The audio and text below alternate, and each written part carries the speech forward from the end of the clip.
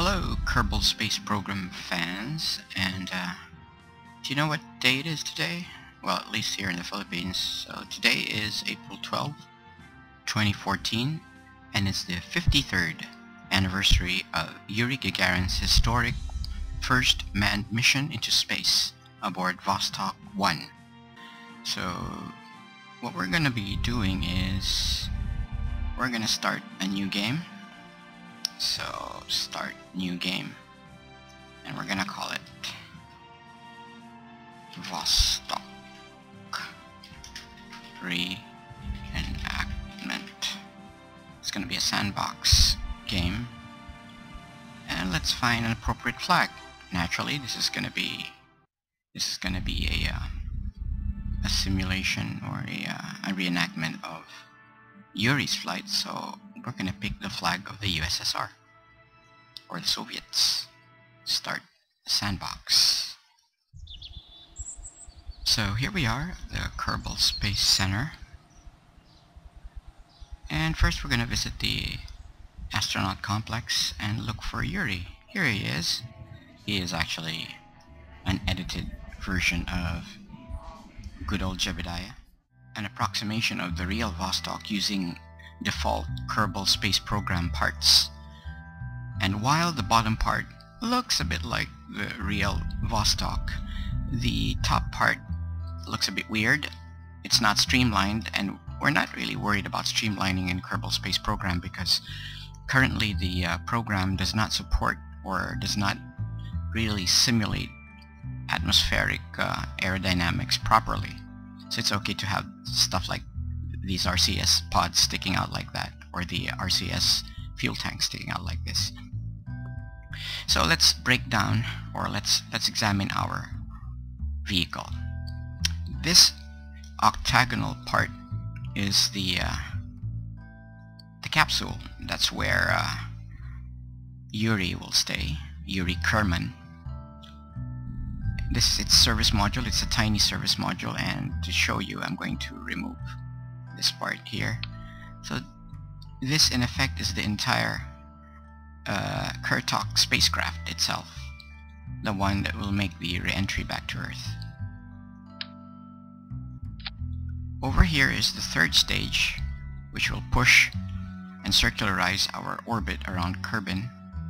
So let's remove this to show you the Vostok capsule and the third stage. And down here, this huge stack over here, starting from this part down to here, is the second stage, which has 4 engines. As you can see, 1, 2, 3, and 4. And surrounding the second stage is the third stage, which is composed of 4 strap-on parallel boosters, which mimic the 4 strap-on boosters of the Vostok space launch vehicle. And as you can see, I tried my best to make it angled inwards to mimic the style of the original Vostok spacecraft. And these are the launch clamps, which will disengage once we have fired up the engines. So we actually have 8 engines all in all. And if you notice over here, these yellow fuel this lines. Part here looks like a chair, and yes, it's a chair. And what's a chair doing on top of the whole assembly? Well, in the real Vostok flight, Yuri Gagarin actually did not land on the planet Earth after his orbit inside his spacecraft. He actually opened the door while still a few thousand feet, several thousand feet up in the air, and he jumped out of the spacecraft and parachuted down to the planet Earth. So, as an analog of that, while this capsule is parachuting down to the Earth, we're going to make Yuri Kerman step out of this vehicle, climb onto this ladder here, and sit on the seat here. And it has its own parachute, so we can simulate him parachuting down separately from the spacecraft, because currently Kerbals don't have their own parachute in their spacesuits. So this will be his parachute.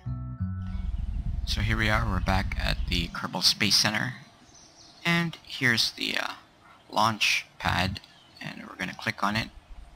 Here's our mission flag, and we're going to be assigning Yuri Gagarin on this flight. So in 3, 2, 1, launch. Release clamps, and Yuri Gagarin is about to go into space. Look at that shadow over there. Look how fast we are ascending.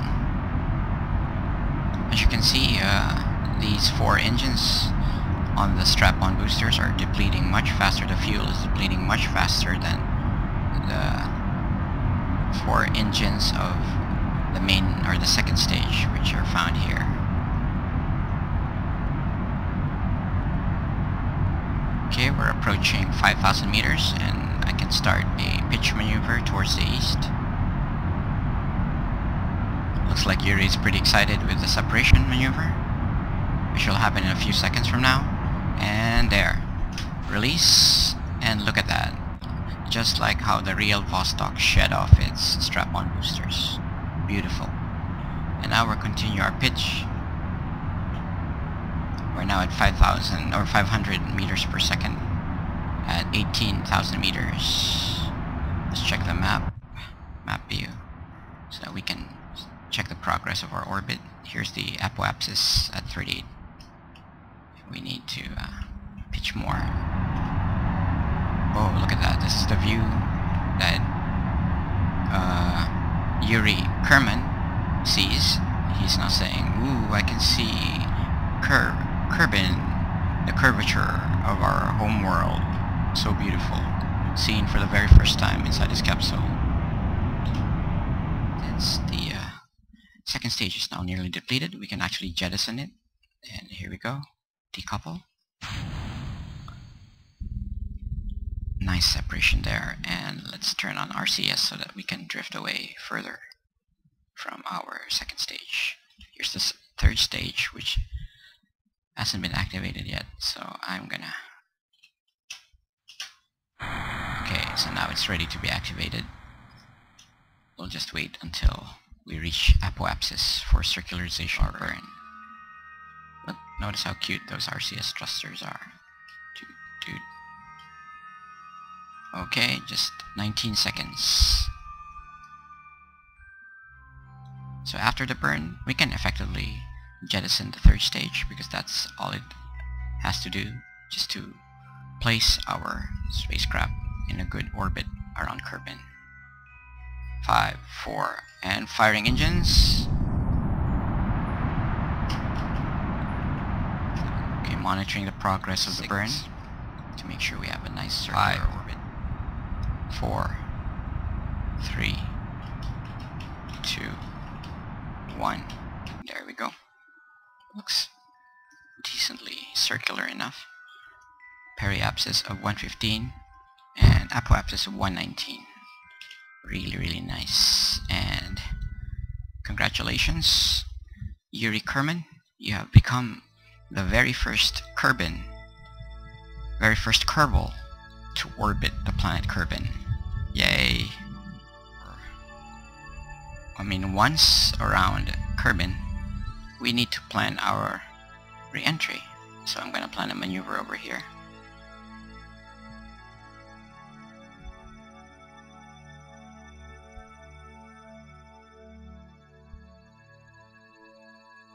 Yep. I think that will effectively bring us down over here near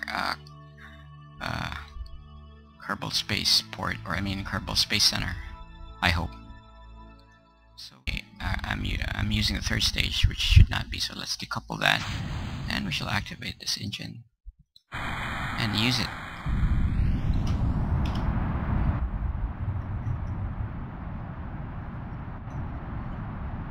Okay, in a few seconds from now we will be there. That looks like a good deorbit burn. And roughly, our Kerbal spacecraft does look a bit like the original Vostok, with these RCS tanks all around here and a tiny service module here. Okay. So our entry interface should happen somewhere over here. Then we're going to be doing another burn so that we make sure that we land close to Kerbal Space Center. So I'm just going to do a fast forward here.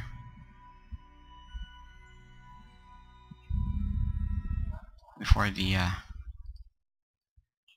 re-entry animation begins, there's going to be like flames. We're essentially a meteor now. Yep, very nice. More burn. Bring us closer to KSC there.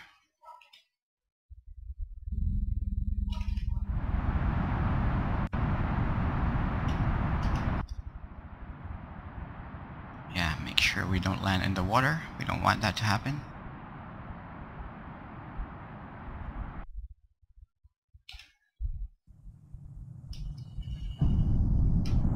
Yeah, to aid our...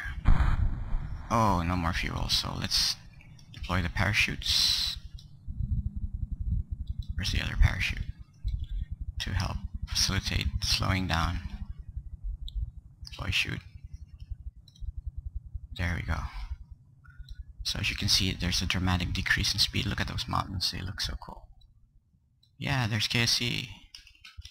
A rocket system to slow us down further, because I don't think these chutes are gonna blossom until they're about, I don't know, 500. Too bad.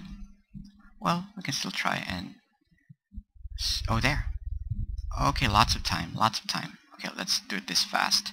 EVA. So there it is. Go up, and ride the chair. Board the chair. Yay!